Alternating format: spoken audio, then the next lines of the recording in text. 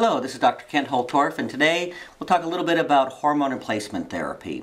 And it's been in the news a lot about bioidentical hormones, and you hear controversies. You have Oprah and Suzanne Summers saying they're better, then you have experts saying there's no difference.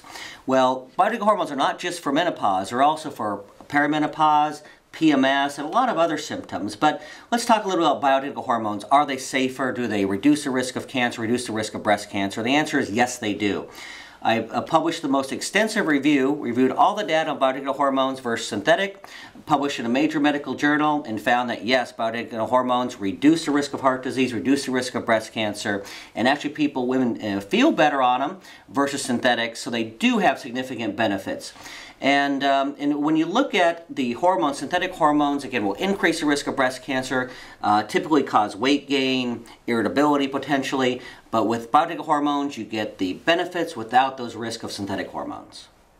And bioidentical hormones are just not for women. Men also can significantly benefit from bioidentical hormones. Yes, different bioidentical hormones, mainly testosterone.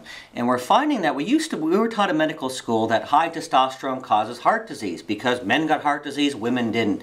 But the studies are finding exactly the opposite, that low testosterone increased risk for heart disease. Also, low testosterone increased risk for prostate cancer, not high testosterone like we were taught in medical school. So that's done a complete 180.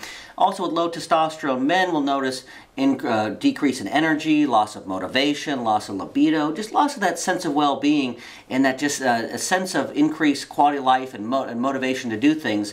So what happens, men will just kind of think they're getting older, they'll become that grumpy old man in the couch potato, and wife will blame that they're just lazy now, but actually oftentimes low testosterone. So just bringing those to more optimal levels, we can actually increase the quality of life, energy, sex drive, as well as reducing the risk for heart disease and prostate cancer.